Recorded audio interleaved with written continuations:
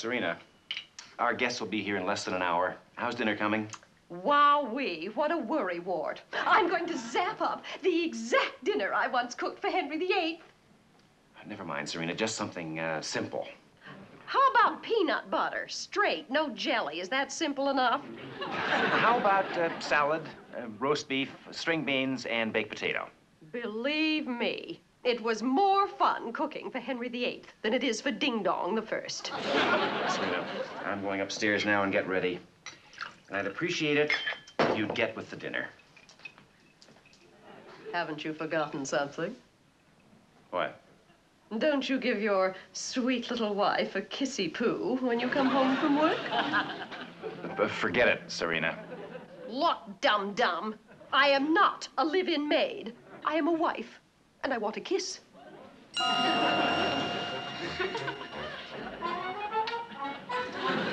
I've had more passionate kisses from my mother. Look, Serena, when the client and his wife get here, promise you'll behave. I promise I'll behave, which is honor. And you'll be nice to the client and his wife. And I'll be nice to the client. I don't know about his wife. Just be nice. Dum-dum, I promised you I'd be nice. And nice is what you're going to get.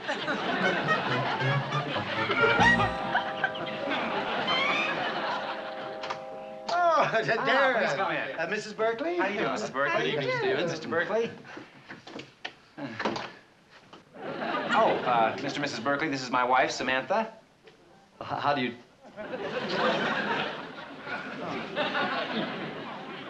Oh, how do you do, Mrs. Berkeley. Berkeley? How do you... My, Darrin certainly didn't exaggerate, did he? I didn't? Am I supposed to ask what this is all about? Oh, I couldn't tell you. It would just embarrass you. If you're going to pay him a compliment, don't hesitate. He can use it. My biggest fan. Well, speaking of compliments, anyone care for a complimentary drink? Anything. Double. Darrin? Well, come in. Make yourself Well, comfortable. thank you. You too. Well, come right in and sit down and make yourself comfy. There you go. Now, you're not going to keep us in suspense. What did your husband tell you about Roland? You really want me to What's the tell matter you? with Sam? Only if you Nothing. want to. Why? I want to. Since when does Samantha greet the client with a kiss? Mrs. Stephens, you're a very affectionate person, aren't you? But what's wrong with that, Mark? You're right, Mrs. Berkeley. I am a very affectionate person. I just love people. Don't you think people should love people? Listen to her, Martha. It wouldn't hurt.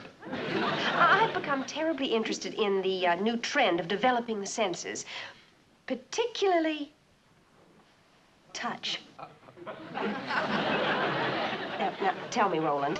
Yes. Do you feel something?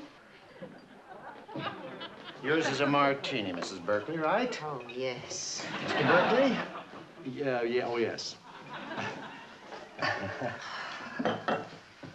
Now, Martha, let's try. Feel the warmth? No, it's cold and wet. I have always felt that people should be nice.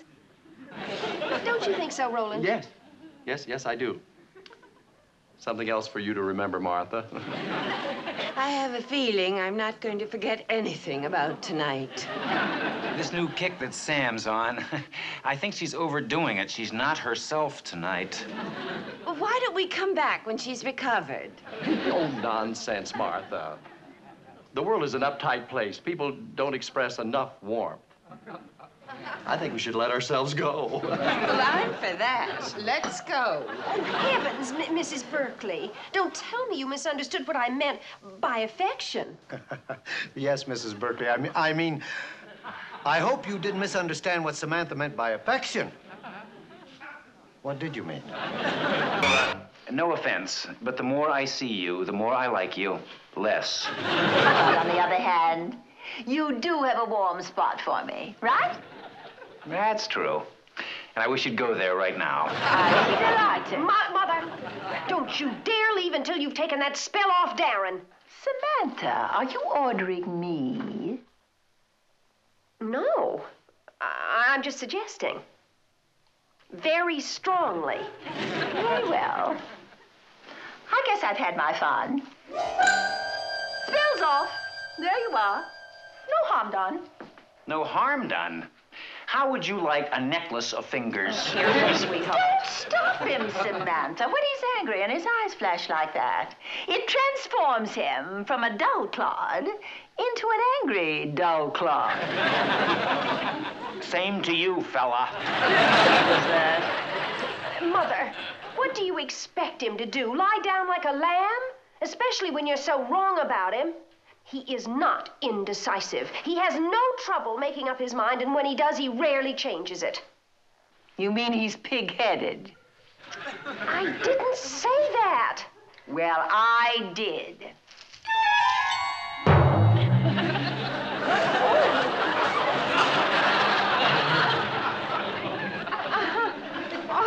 Oh, Mother, that's...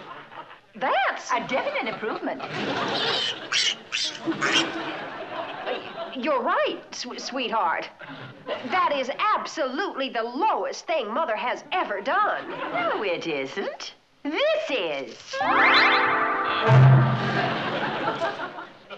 Where is he? Outside, where the entire world can see how pig-headed he is. Outside? You didn't do anything outrageous like put him on the front lawn. What kind of a fool do you take me for? I'd put him on the roof.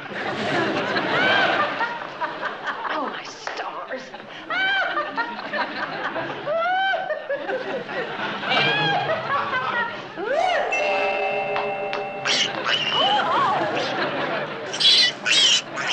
Darrin, don't you call my mother names like that. It might make matters worse.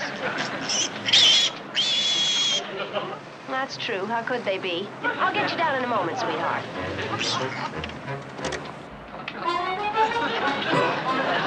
Mars. Hi, Larry. Sam, what's that? It's Darrin. You must be Colonel Brigham. How do you do? I'm Samantha Stephens. You are? I mean, how do you do? I suppose you're wondering what that is all about. Wandering isn't quite the word. Well, it's Darrin's idea for a revolving sign to go over all your restaurants, Colonel.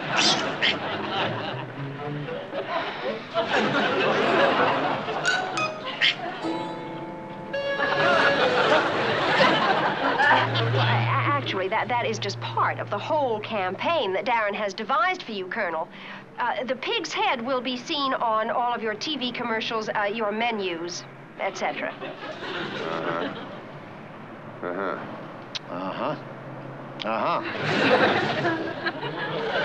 That's enough, sweetheart. I think they've got the idea. You can come down now. Shall we go inside? By the way, how'd you get up there? Oh, by that ladder.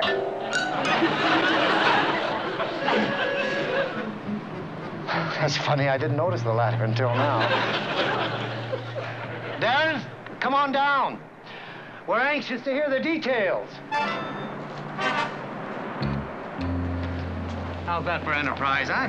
McMahon and Tate is first in enterprise. Yeah, well, I'll be the judge of that. What's your new idea, Stevens? Well, it's very difficult to talk in that mask, isn't it, sweetheart? So instead of talking, why don't we just go inside and demonstrate to Larry and the Colonel? Good idea. We'll have a drink, too.